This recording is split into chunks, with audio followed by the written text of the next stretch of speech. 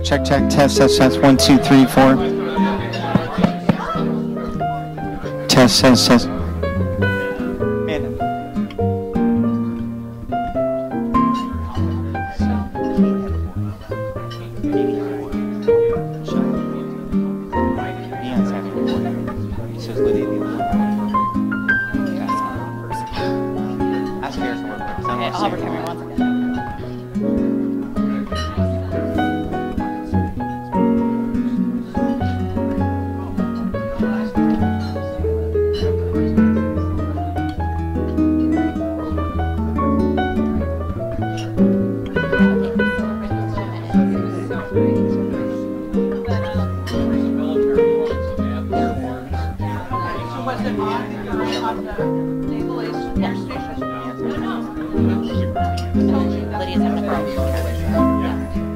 So can you straighten the back? I'm going to stand back there, and when I do thumbs up, start. So just look straight back.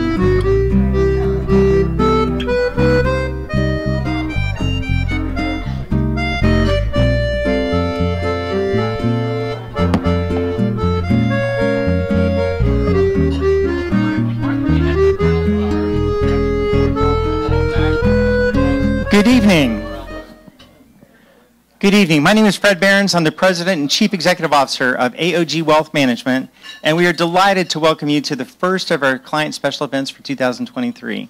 Eric and her team have a great calendar of events for this year, and we're just really excited about being back in kind of normal operating procedure. I'm especially happy with the education program for tonight. We've got a fantastic speaker from a wonderful, wonderful company. But in the meantime, I just thought about it tonight, and I wish I had thought about it this afternoon. We have had a very productive year so far in just the last 30 days. We have one of our independent trustees of our fund had a little boy. One of our administrative people from Texas had a little boy. Last week, Michelle Whitlock had a little boy. Next week, Beyond Piper's wife is supposed to have a little boy. And Lydia Goslin is due with a little girl in March. So a very productive first quarter for AOG Wealth Management. And next time I'll remember and we'll do the baby pictures, so I'm not just describing things to you, but a lot of joy around the office. I've never seen so many showers since I graduated high school and quit playing football. So, all right, so we always have the lawyers have to weigh in tonight, so quickly memorize that. Good, well done. One other thing I should mention, we're going to try to stay on a very tight time frame. We got this crazy light here because we are broadcasting out. We're streaming to about 24 people who are joining us from around the country. I don't think we had anybody international tonight, but you know, with COVID, we learned how to do this, and now everybody wants us to keep doing it. So whether you're here getting to eat a steak with us, or you know, munching on a delicious steak at home, either way, you're going to get some great information to go with your meal tonight. So the staff has grown just a little bit. Susan White got kicked upstairs. Actually, got kicked around the corner. And please welcome Sabrine in the back here. She's only been with us about 2 months, but she's doing a fantastic job already. So we're up to 14 people, and you guys keep on, you know, sending us more money and referring more clients to us. So we have to keep growing the staff so we can take great care of you. I wanted to mention our financial planning. We introduced eMoney. Again, we actually used it about 10 years ago. We didn't like it.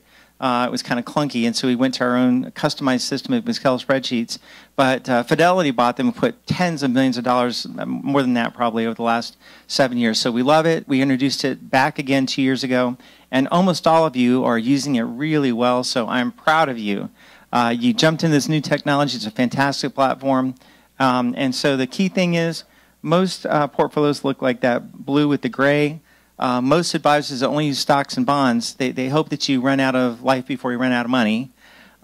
We like to see lines going up and to the right. So if you have friends, family, colleagues, neighbors, people you care about, we got some tough stuff coming down the road, and we would rather see them with the blue and the green than the blue and the gray. Very technical speech there. You all know about our AOG fund. We are so proud of this. We just had our 1-year birthday for this back in December. And as of January 12th, for you all, we only needed to file into the 1940 Securities Act. But with a lot of prodding from the industry and around the country, we decided we were going to open it up and let other advisors utilize this. And so we're effective under the 1933 Act. The other thing is, with a lot of great engineering, hard work, and discussions with lawyers and accountants and so forth, we thought we were going to have to keep it so that only accredited investors could use this fund. However, with this filing, as of January 12th, it is now available even to investors who have less than $1 million. So instead of our fund reaching a maximum of, say, 3 million households, now it's available to lots and lots and lots of more people who I think are going to be able to use this. So we're very proud of it. We thought we would be effective like 6 months ago, but believe it or not, sometimes government moves slowly. Well, I guess they were looking at, you're still looking at Madoff and, this guy from FTX, so real busy with that. But the last question that we had to answer, and this is only through November, how in the world can you be up 2.6% when stocks are down 20 and bonds are down 15? They really asked me that. And I said, well, if you look, 25 of the 27 things that are in here file with you every month. So, go around the corner, knock on the office door, and ask those guys, are all these investments up? Yeah, they're pretty much all up. Well, that's how we do it. So the other thing I wanted to mention tonight, and I'd hope that we would actually have our December numbers in. There's one fund that's always a little late reporting to us, so we have to wait till we get the very last one in, and then Jim and Bion and Erica crunch numbers and produce pretty stuff. But we should have the fourth quarter quarterly report out just any day now. And so I don't know yet whether we were up in December or not. They don't tell me that stuff until it's officially public because they're afraid I might mention it somewhere. So as soon as we get the official word out, then I'll know, and then we can tell you.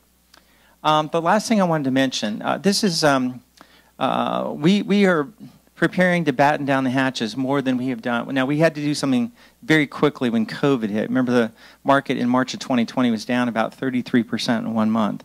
And so we acted very quickly there to sell some things while they were up and then buy a lot of stocks while they're down. By the end of the year, most of our portfolios were up about 15% in 2021. So we did our job there.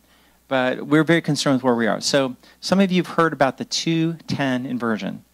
Very technical, but this is by far the most accurate technical analysis to predict both a market correction and a recession. It's been right 11 of the last 10 times. So 11 times the signals come out, 10 times we actually went into recession. The problem with it is it's like trying to time a 100-yard dash with a sundial. It's not very precise. It basically says sometime in the next 6 to 24 months this is going to happen. However, working with one of the best research teams we ever know, we've known these guys for about 15 years, we've been able to get more precise. So technically, let me see if I've got a... Do I have a laser on this, Erica? Is that the red dot? Yeah, there we go. All right, so 210 inversion. If you remember when you used to walk in a bank and look at rates, they had, 1-year CD pays 1%, a 5-year CD pays 5%. And so the longer you're willing to commit your money, the higher the rate would go. That's called a yield curve. And so theoretically, shorter term instruments should be lower, longer term instruments should be higher. Well, this signal has to do with the 2-year Treasury and the 10-year Treasury. And so anytime they invert and the 2-year is paying more than the 10-year, that's the first of these danger signals, and that happened back on July the 6th. And you can see that it opened up to the point where the 2-year was paying like a whole percentage point more than the 10-year. The second thing that happens, and this helps us to get more precise, is the Federal Reserve then starts raising interest rates. And so what we see here is that we subtract the Fed funds rate from the 2-year Treasury. Right here, there's a big gap between the two of them, but you see the Fed funds rates come up, up, up, up, up, up, up. I'm sorry, I'm on the wrong slide. Here we go. And so the 2-year was much, much higher than the Fed funds rate. I mean, you can see the percentage here. What is that, 3, 4, 5%? So what's happened here, though, is the Fed funds rate has come up, up, up, and now right here, it's slightly higher than the 2-year Treasury. So that's the second thing that happens. Now, there's one more thing that happens, so I'm not going to talk about tonight because I don't have a graph to show you, and it's very complex. But we're watching it like a hawk, and if the current trends continue, sometime in the next 30 to 90 days, we believe that's where the big tip over is going to be. Now, one of the things that's difficult about this is you almost always get a big rally right before the cliff comes.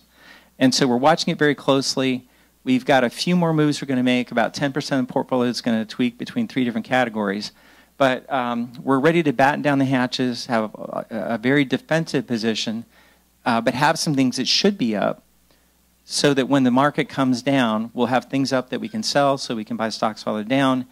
This helps us mitigate risk, mitigate volatility, and we can actually make, I mean, it was a terrible time, obviously, with all the sickness and death and loss of jobs and depression and kids out of school and all that. But our job, first and foremost, was to protect your portfolios. And so I would never wish that again, but we actually took advantage of the opportunities that were presented to us and did very well, throughout 2020. So we were concerned about this sort of thing coming up soon. It's not exact, it's not precise. History doesn't repeat itself, but it rhymes. And so, it could be different this time. But we don't think so. And we're looking at probably 20 different economists. The vast majority of them agree with what we're considering here. And so we're going to work real hard to make sure that we help you through this. And so what I would say to you is if you have friends, if you have family, colleagues, neighbors, if they have advisors that are just using stocks and bonds, they got beat up last year, they're feeling a little bit better because things have bounced back a little bit. But have them drop in and see us because we think that it's going to get worse this year than it was last year. And we have answers for that. So with that, we are delighted. We were gathered in this room, I think about 12 years ago, with a company that we found called, it had 2 funds, the Industrial Income Trust and the Industrial Property Trust, a little company called Dividend Capital, based out in Colorado. Some of you were with us about 5 years ago when Dr. Glenn Muller is one of the best economists in real estate that we know. He not only teaches at the University of Denver, but he is guest taught at University of Chicago, Harvard, Yale, some of the very best schools in the country on real estate and economics. So we had him about 5 years ago. But what happened is they changed their name to Black Creek. We did very well with all 3 of those portfolios. And then they had a big old New York firm that Jim and I were kicking the tires with about 6 or 7 years ago, gobbled them up. And so in addition to bringing to us real estate, they now have some of the very best private credit we've seen and some very good private equity. So Jim has been very busy evaluating their funds, and we already have the Black Creek Real Estate Fund in here, but you're going to start seeing that name, I'm pretty confident, in the next few months with some of their other offerings. So I'm delighted to bring up our Vice President? Managing Director, more important than a Vice President. Brandon is just tremendous. He went to Hillsdale University undergrad, the Booth School at the University of Chicago. Incredible education, was at Goldman for a while. But he's one of the shining stars that the reason why Aries scooped them up. I should also mention our host tonight, Dan Feathers. Believe it or not, Dan is actually the son of my best friend from college, or from high school, actually. We went to high school together. And I was so thrilled when he found his way to Black Creek. He was also with Jackson National Variable Annuities, which we've used in the past. But Dan's hosting this for us, and Brandon's here, Brendan McCurdy. And so he's going to do a tremendous program for us tonight. And so without any further ado, please help me welcome Brendan McCurdy. Can I grab that? Perfect. Wonderful. Well, it's really a pleasure to be here tonight. Thank you very much for having me. I always love the opportunity to come and talk about private markets because I think they're a lot of fun. And I think they are actually often underappreciated as well. So I'd like to tell some stories and hopefully give some background into some of what's going on in the AOG Wealth institutional portfolio. Let's see. There we go. Nice.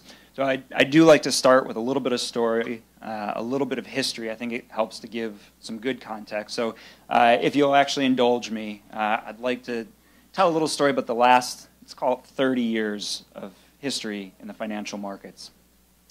One really important thing that's happened, is that more and more of the most innovative entrepreneurial companies in the U.S.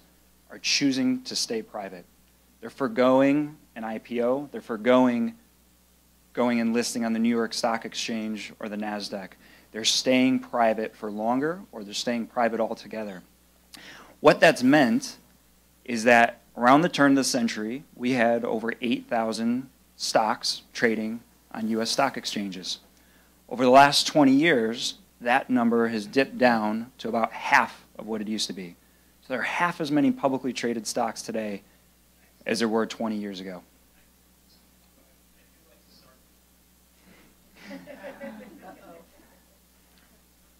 Then you add to that, you think about, okay, so we have way fewer actually publicly listed securities to choose from. I compare that to what's going on in the private markets. So if you look at this top right-hand donut chart, there are far more private large companies in the U.S. than there are publicly traded large companies. And in fact, I mentioned if you look at that number, 4,200 publicly traded companies in the U.S. today, there are 17,000 large privately held companies in the U.S. today. That's just large companies. If we look at small and mid-sized companies, there are about 200,000 mid-sized companies in the U.S. They create about a third of the wealth in the U.S., about a third of the U.S. employment. Only 3% of those 200,000 mid-sized companies are publicly traded. The vast majority are private. So the private markets, privately held companies, it's a much larger sandbox. It's a much larger market to look at. So if you're just indexing your equity exposure, if you're just using an index fund, you're only indexing approximately 1/6 of U.S. large companies and about 1/32 of U.S. mid-sized companies. So the private markets are incredibly powerful. I'd call them the beating heart and soul of the American economy. So that's what's been going on in equity. And if we think about fixed income, 30 years in lending and in bond investing, these names up here are a little bit small, but I'm originally a Chicago boy. So this is a little bit of a sad story for me because some of the big Chicago names and banks, Continental Illinois, for instance, or LaSalle Bank, classic old Chicago banks, those have become part of Bank of America Merrill Lynch. Middle column, First Chicago, Bank One, those have become part of JP Morgan Chase. The same thing has happened with Wells Fargo. So you've had this since the late 80s, the savings and loans crisis. You've had this incredible combination of banks happening all across the country so that there are fewer and fewer banks, and they're much, much larger. And what has that meant for their customers, the small and mid-sized businesses across America that actually need to borrow money from them? Well, they're not making all the same loans that they always did to those same customers. They're actually more interested in working with larger companies that is going to actually move the needle more for their bottom line. They're more interested in working with larger companies that they can cross-sell to investment banking and mergers and acquisition and buying derivatives. And so what's happened is as you've had this massive drop in the number of banks that exist in the U.S. over the last many decades.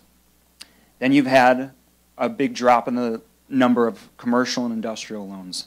So that bottom right-hand chart actually shows the drop in commercial and industrial loans that banks make. And so what that's meant, in some ways, maybe a little bit sad, but it has provided an opportunity for firms like Ares to come in and become a private lender. And nowadays, private lenders are actually driving most of and providing most of the capital that small and mid-sized businesses across the U.S. Actually need to continue to grow. So it's created an opportunity for firms like ours. And so when Fred talked about potentially adding some new private credit into the AOG fund coming up, that's exactly what he's talking about, lending to mid and small-sized businesses across the U.S. to continue to help them to grow because the banks have been stepping back out of those markets. So if you feel like you've been hearing more the last couple years about private markets, these are a couple of the reasons why. This is what's been actually going on in the background. Now, I've mentioned private markets a couple times. Let me actually make sure that we're all on the same page. What do I mean when I talk about private markets? There are three main private market asset classes. The first is private equity. So just like stock that you would buy, except it's not listed on the exchange. It's owned by a select group of people. But it's just a business that you own. So that's private equity. Private credit or private debt goes by different names, but that's just lending. Instead of a bank lending or instead of a bond that's issued and trading on a stock exchange, it's a group of people or a company that get together and directly make a loan to a business. And then the final kind of category of private markets is what we call private real assets. And you can split that into real estate and also into infrastructure. So owning individual properties privately, not listed on an exchange, or owning individual infrastructure projects, again, privately, not listed on an exchange. So let's walk through each of those three, and I can give a little bit more background into what's been happening in those three main private market asset classes. So private equity to start with.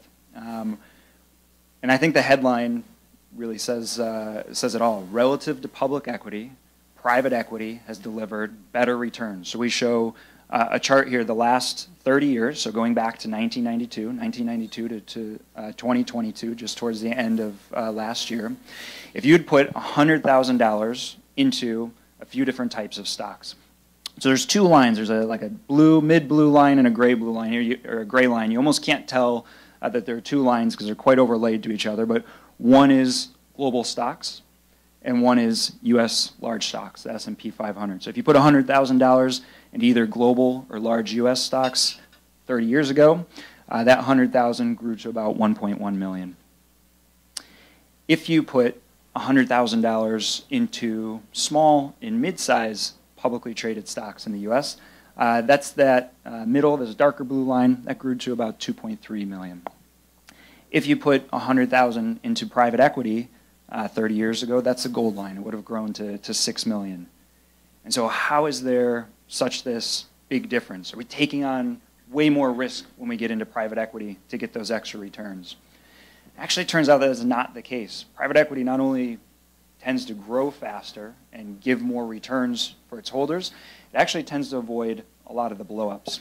So what we're showing here are drawdowns, the drops that happened in times of crises. So on the left-hand side, we have public equity, and the gray bars are the drawdowns during the global financial crisis. And so whether you look at U.S. large stocks or global large stocks or small and mid stocks, they all drew down or dropped roughly 40 to 45% from their top to their bottom point during the global financial crisis. The teal bars then are how they dropped during COVID, so the most recent crisis, and that was kind of roughly in the 20 to 30% range that they dropped out. So that's what we're used to if we're investing in the public equity or the public stock markets. And then you see this kind of other box on the right, and that's how private equity, two of the main measures of private equity, that's how those reacted or dropped out during those same two time periods. So they dropped roughly half, kind of between 20 and 25% during the global financial crisis, and they dropped just roughly 10% or so during COVID. So they managed to actually avoid a lot of the same drops that you'll see in the public equity markets.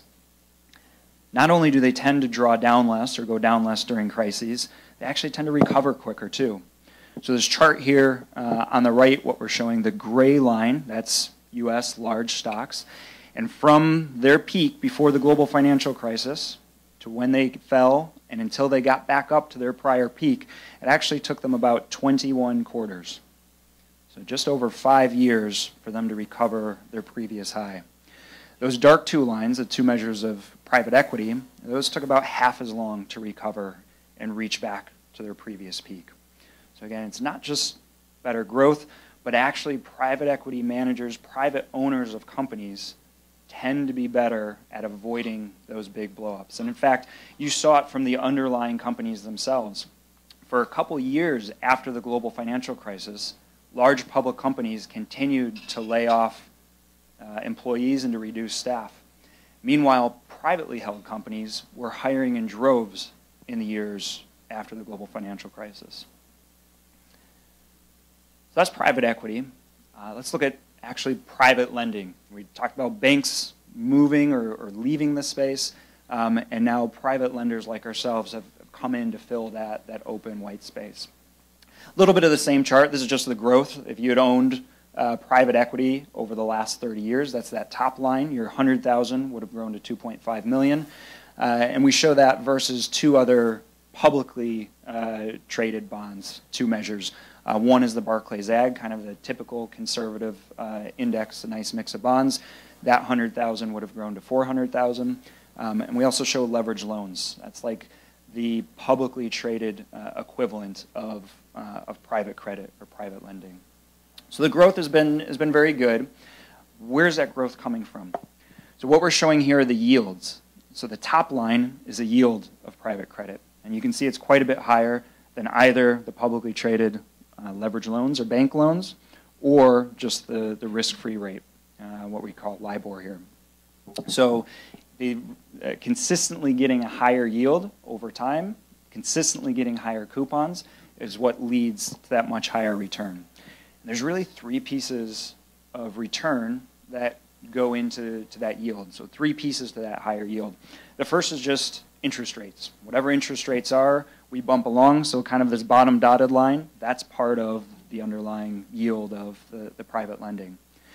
Then on top of that, the second piece of the yield is what's called the spread. And it's just what you get paid for the risk that you take on when you're lending to a small or mid-sized business. And then the third piece of the yield or the return is what's called underwriting fees or origination fees. It's just like, it's very similar to sometimes the fees you pay when you take out a new mortgage. So same thing, when a company takes out a new loan, they pay a couple % upfront in fees. If you're buying loans from a bank or publicly traded loans, the bank's actually eating that 2 to 3%. That's their earnings. But when you work with a private lender, private lenders pass that through to their underlying investors, and that's where you're getting that extra higher yield from. Now, this chart is a little bit old. We're waiting for some of the new index data to update. What you'll actually see is the 8% yield has popped up to about 11% right now. So right now in private credit or this private lending, you're getting about 11% yield. And that's really important because inflation right now, people are very excited that they're getting now 4%, 4.5% on government bonds. That's still well below the level of inflation that's in the high single digits. So there's still this insidious silent tax of inflation that's eating away at the value of our dollars unless we're able to beat it. And this is one way to actually do it. Now maybe one other note about direct lending. There's this little 1L here, and that means first lien. So something important about that first lien, that means that when we're lending to a business, we're the first creditors in line if something happened to go wrong. Right? So it means we're the first ones to get paid back. That's really important. It also means that something that's not listed there is these are what are called senior secured loans. And secured means that we actually have collateral. So very much like when you take out a mortgage, if you stop paying your mortgage, the bank can come and take your house and sell it to actually get back the money that they lent to you. And it's the very same concept when we lend to a business, we get collateral, whether it's property, whether it's plant and equipment, or whether it's intellectual property, like copyrights. We have a way, if the worst were to happen with a business, we actually have a way to come back and collect. And that's part of why, over time, this direct lending has been so safe, frankly. So just to give you some numbers, in the public markets, the bank loans or leverage loans, they have about a 2% default rate, meaning about 2% of the time the underlying business doesn't pay on time or they skip out on a payment altogether. Our default rate in the loans that we've made over the past 20 years is 0.2%, so less than 1%, so 1/10 of the default rate in the public market. The loss rate, the actual amount that we've lost, is 0, whereas in the public markets, it's about 1%. And again, it's by having that really good collateral that actually makes sure that we don't ever have to take losses, even when the worst does happen. So the third big private market asset class then is the real assets. And again, by real assets, mostly we're talking about real estate and infrastructure. So this is what's called a drawdown chart. It's a little bit different way to think about returns. Instead of showing it going up, we just say we don't care when it goes up. We only want to look at when it goes down. Whenever it's going up, we put it flat across the top, and we only show where it draws down or where there are losses. The dark lines are private real estate, and the lighter lines are public real estate. And this data goes back to 1978. So we're looking back over the last 45 years or so. And what we can see over the 45 years, first of all, at first glance, you can kind of see that there are far fewer drawdowns, and the drawdowns tend to be less extreme in private real estate, in the dark line, than with the light lines. And in fact, that is the case over the last 45 years. There have been 25 separate drawdowns in public real estate, only 3 drawdowns in private real estate over the last 45 years. So it tends to be less volatile. It tends to be a much smoother ride in private real estate versus in publicly traded REITs. And it's very much the same story. Dark line here with private infrastructure. The light line is publicly traded infrastructure. So we have a smoother, nicer ride. It makes for a better investing experience, generally being private in real assets. Bless you. Now, there's this other really interesting fact. So this is great that it's less volatile, it's a smoother ride. But what's different about real assets versus private equity and versus private credit that would make us also want to include them in the portfolio? Well, there's a very interesting property of real assets, which is that it tends to do very well during periods of inflation. And this is one way we can think about it. We show here 2 different types of real estate, multifamily, residential, and industrial real estate. By industrial, we don't mean like factories with chimneys necessarily, but more like warehouses and logistics facilities. So these are 2 of the most popular types of real estate right now. And under each type of real estate, we show 3 different inflation periods or regimes. So again, this is data going back to 1978. We took every individual quarter going back to 1978, so over the last 45 years, and we divided each of those quarters up into 3 different buckets. Lowest volatility buckets, the middle third, the lowest inflation periods, the middle third of inflation quarters, and then the highest inflation quarters.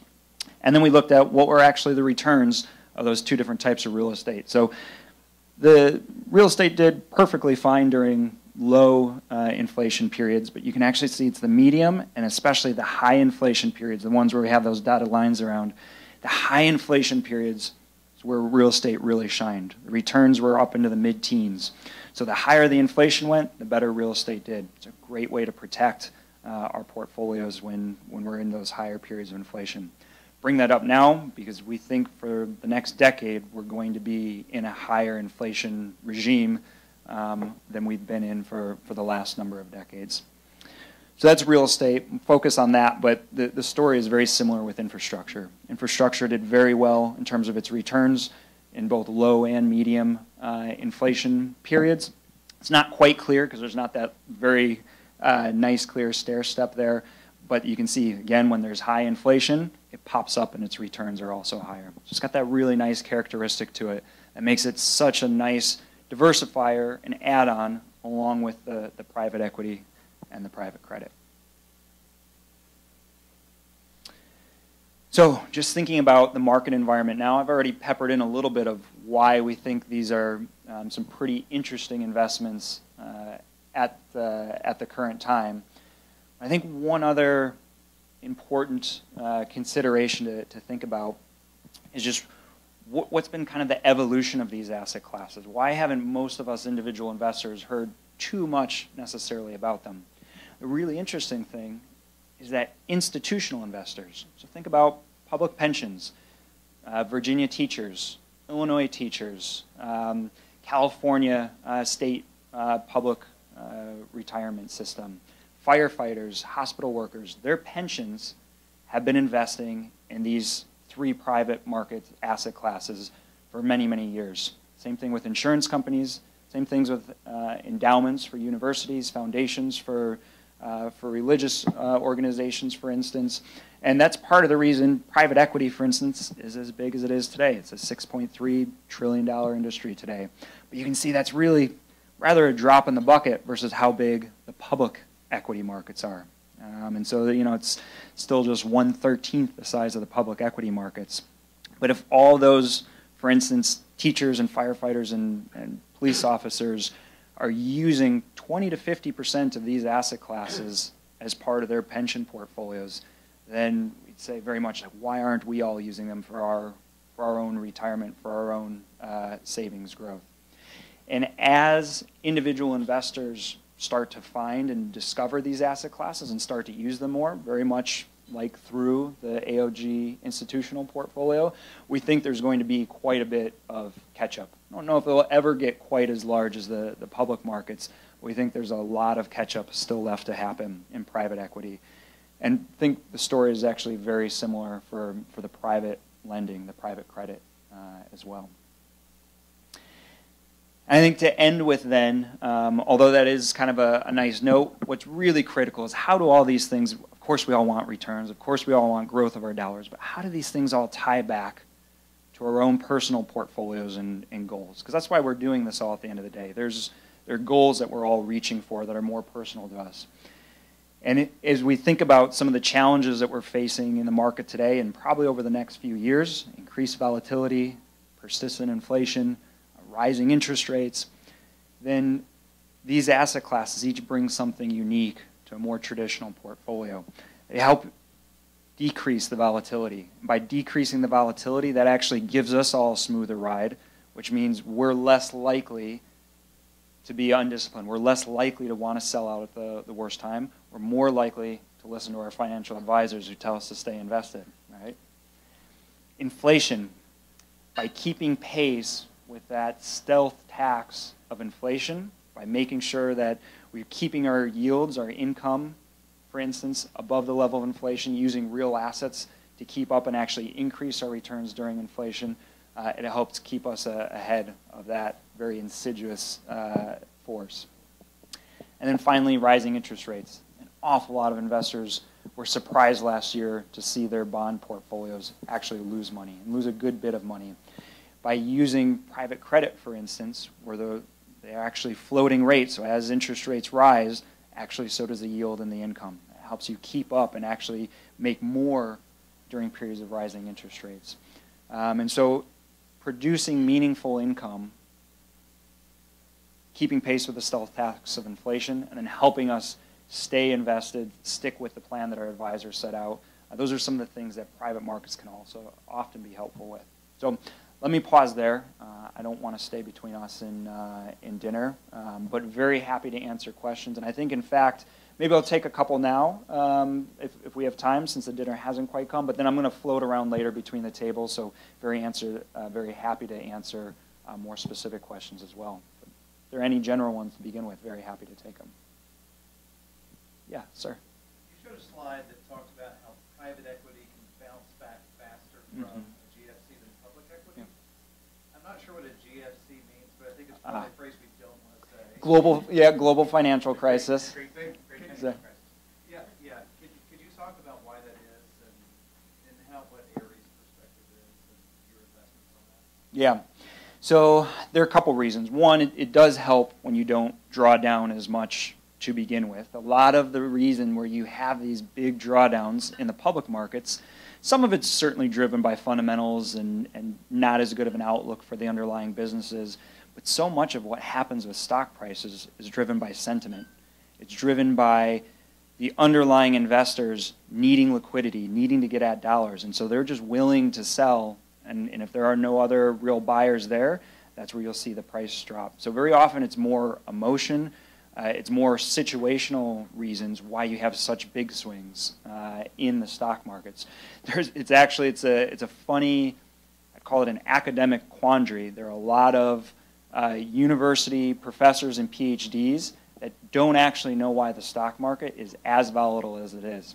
If you actually look at all the models that work in lots of different ways, those models don't expect public stock markets to be as volatile as they are. So it's like an academic quandary.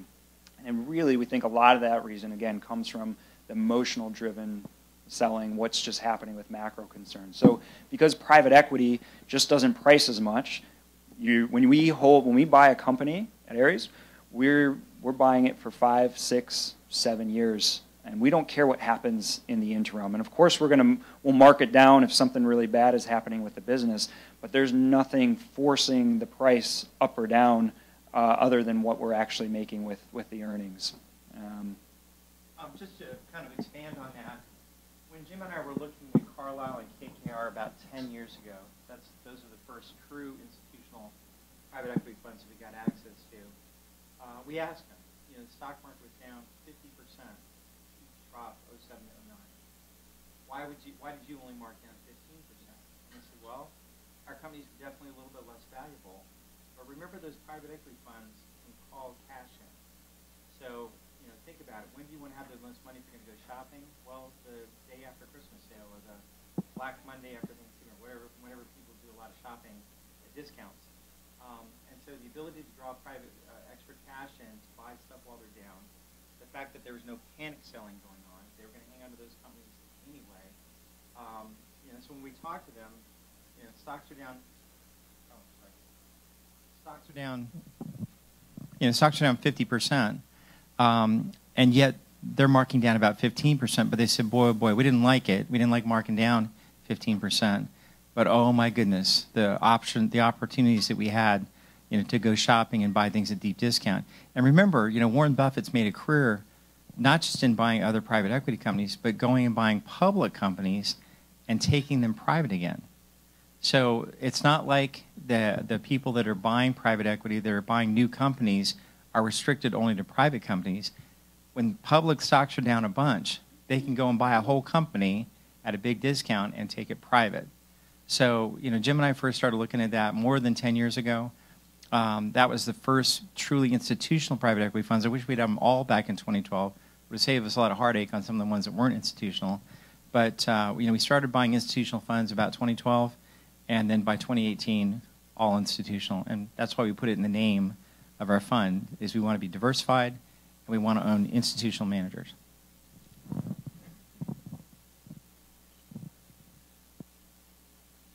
If I could, maybe I'll riff off that with a story, because I think that's such a good point about, it's not, you don't just have to go out and buy a private company.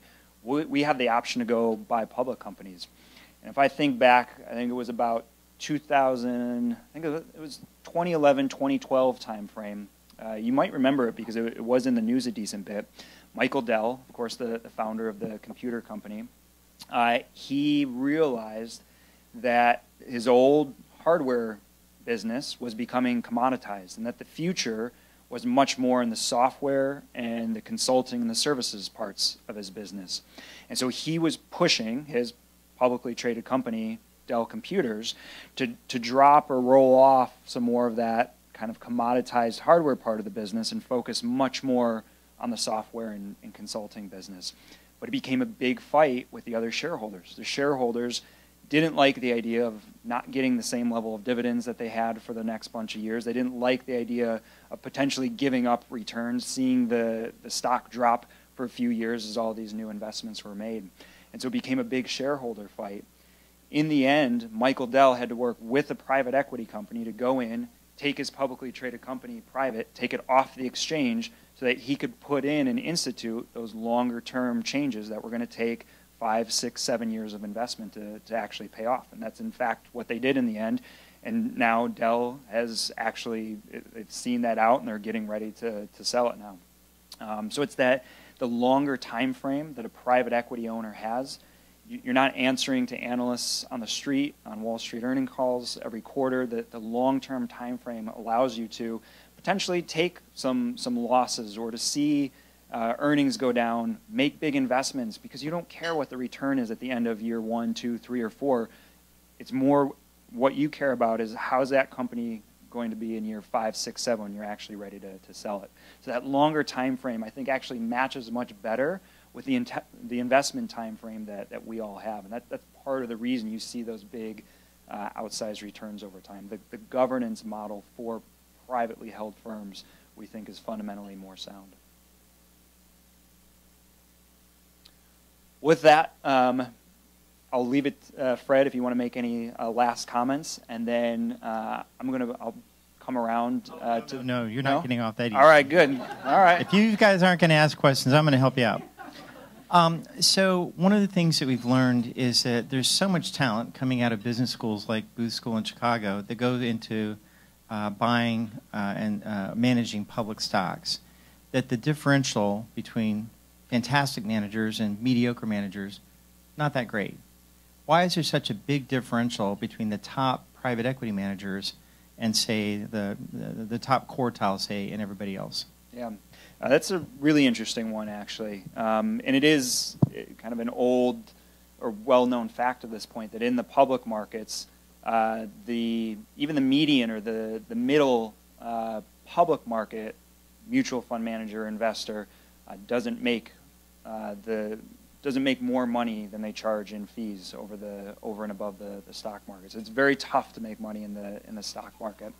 And I think part of the reason you see much more differentiation in the private markets is because the way you make money in the private markets is going in and running and operating a business differently. So when we're buying a business, before we buy it, we have a whole game plan. We've got a 7-year plan set out of exactly what we're going to do with that business. And it's much more about how are we operating. How are we going to change the compensation model for the sales team? How are we going to change or work with the suppliers to make our manufacturing process more efficient? It can also be like, how are we going to change we can change the light bulbs, we can change the buildings, we can do everything, but it's actually getting in, rolling up our sleeves, and getting our hands dirty. You'll notice I didn't wear a tie tonight. Private equity tends not to wear ties. We're much more about going in, again, rolling up sleeves and operating businesses, and that's where actually the value creation comes from. So we had a great run with Dividend Capital, with the Industrial Income Trust, the Industrial Property Trust, then Black Creek. But one of the things that's been really fun to see is, you and Dan having to now say, wow, we're at Ares, and we have to learn these other 2 additional asset classes. You had some background already, but let's talk about when you have a private credit shop that's making loans, how helpful is it to have a private equity shop that can run those companies, and they can consult back and forth? If you've made a loan, if you're making a loan to Avis, but your private equity is running Hertz, how does that synergy work out? And then maybe talk a little bit about loan to own. Okay, cool.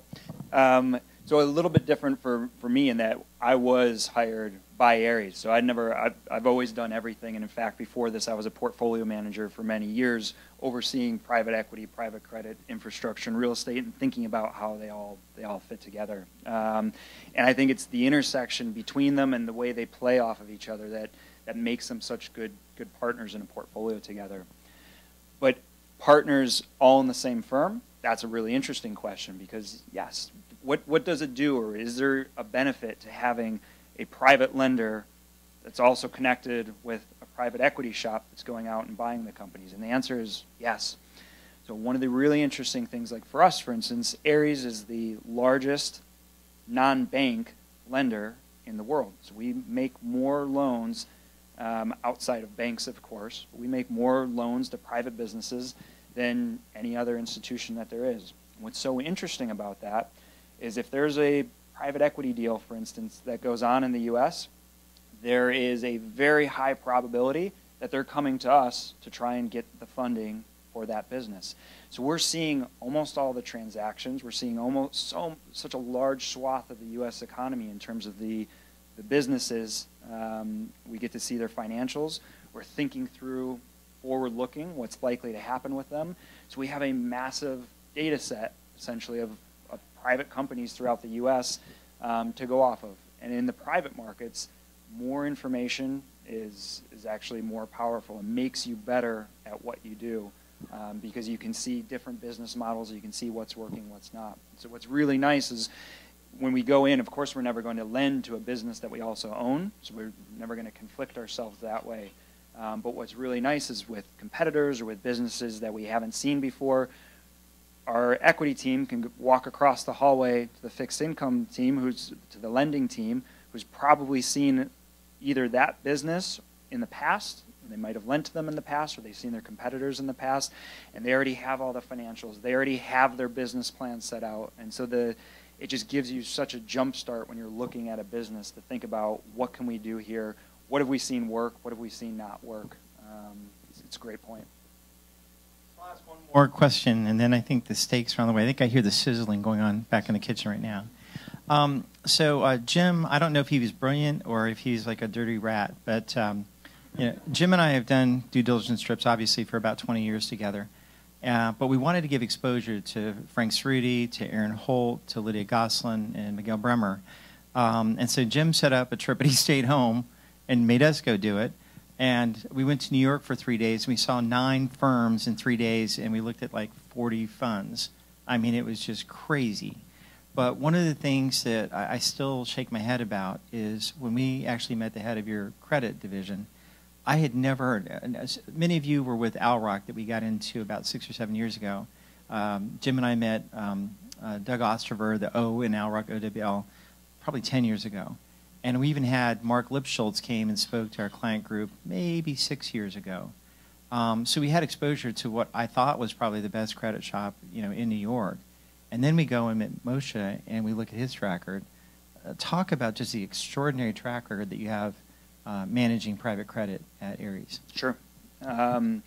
So one of the nice things is not only are we one of the longest standing, we were one of the first to really start doing this private lending. And not only are we the largest, but actually we do have really what I would say is the most phenomenal track record. And the returns are very good and stack up against everyone, but what we're most proud of is actually what happens on the loss side. So the fact that we have that 0.2% default rate. And a default could just mean someone being late on a payment, but even that is essentially zero, far under 1%, way less than any competitors or than the public markets. I think especially proud of the 0% loss rate. And again, we've been operating now since 1997. So the fact that we've not lost money on any of the loans through, again, global financial crisis, through all kinds of issues in Europe, European sovereign crisis, and then of course COVID most recently, and then some of the troubles just this last year that have been challenging. I think part of that comes from a few things. First of all, when people come to Ares, when they finally find their way there, they don't leave. They want to stay. Like I can just say the culture at Ares it's very family-like. It's very professional and hardworking, but it's very balanced. I worked at Goldman Sachs. I was a little less balanced. So I can say from experience working at a few different places that Ares is the best balance of teamwork and collaboration, people working together and really enjoying being together. And so all of the top portfolio managers, all the top deal teams, like they've been there for 10, 20 years, and they all expect to end their careers there. And so for us, you know, a lot of our number 8 or 10 or 20 portfolio manager, deal person on our team could go be the head person somewhere else, but they're not interested to. And I think it's that everyone working together for so long, knowing each other well, trusting each other, that's part of what's allowed us to do that. And I think it's a really special place. That's what's actually made those returns sustainable. So one of the things I'll mention just to kind of wrap up, I mean, I think you saw on the charts here, it is possible for private equity private credit, and commercial real estate, all to have down years. Commercial real estate, 4 years in the last 43. Private equity during the great financial crisis, down the best institutional managers down about 15%. So it's not like this is a perfect plan that you can never lose money on. However, it's just a great strategy as a core holding. And honestly, when we first started thinking about this, when I actually started thinking about 5 years ago, and we were just kind of beginning to heat it up in January of 2020, and then COVID hit, back of the burner. We had too many other things we had to do. But I really became convinced that it was just too hard to do this endowment style model. And those of you that went with us for a while, all the perspectives you had to look at, all the applications you had to sign, money out, money in, what we would call the thrash, or just the hassle factor. And so, I spoke to a couple of law firms, a couple of accounting firms, and I think it may be the only time that I brought up an idea with Jim and Michelle that the first time they heard it, they said, "Why haven't you shared this with us sooner? Of course we need to do this." And in the back of my mind, I thought, it's possible that this could be popular and we might use it beyond AOG, but it was 99.9% about you. And it's only because we've earned your trust, and you have seen the benefit of this in lots of these education meetings that we were able to get this. We're at about $60 million. But now that we can open it to others, we already have commitments from other firms, to probably double that in size, and then keep going from there. And as we get a little bit more size to it, we can negotiate better and better deals. We've already put a little pressure on these guys. We want a little bit lower fees because we're writing bigger and bigger checks. But even beyond that, we're getting access to things I thought we would be able to. But until Jim set up that meeting, that series of meetings for us in New York, we were able to confirm at every stop, yes, with this kind of fund, by aggregating your buying power, you're going to get access not just to institutional firms that have retail funds, but now to the institutional firms and their institutional funds that have, they're harder to get into, they're a little bit pickier about who gets to invest in them, and they have lower fees. So as we continue to grow the fund, and by letting other investors come in, it's going to lower the fees for everybody. And it really was all about you. But because we were focused on you and doing the right thing, I think it's going to be popular with other investors. And again, allow us to work with just the very best professionals that we've ever seen. This was kind of our hope when we first started doing this, and now it's a realization. So I want to thank you all. We didn't put the other picture up here about our New York trip. Many of you saw on LinkedIn and Facebook that we had a chance to do a little publicity with the NASDAQ in Times Square. And that was just the warm-up act. We're going to go back and do a full media day with them because of this fund, and because we can bring 25 or 30 or 35 different funds of this quality, not only to our accredited investors, but now even to investors that are not yet accredited. So this is just really fun. We've been working our tails off, but it's because of you and because of your trust in us and us, the commitment that we've made to you to do the very best job we can possibly do, that we're able to do this now. So I want to thank you all. And with that, let's have some nice dinner. Brendan's going to come around, table by table, so maybe some of you are a little bit shy about asking a question in front of everybody. But this will actually end our streaming session. So bye, everybody that's been joining us through the internet. Enjoy whatever dinner you're eating that's not Ruth's Chris. And next time, show up, and you might do a little better. But no, we've got a lot of fun stuff. Did I skip the slide, Erica? Didn't we have future events somewhere? Did I? I missed it. Put it back up. If you could just do it quick, if you don't mind. So some of you know that obviously with COVID, that sort of derailed some of these education events and fun things we do.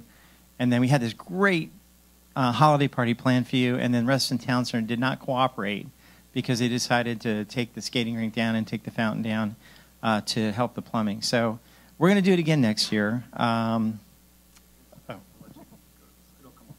Okay, thanks. Let's see.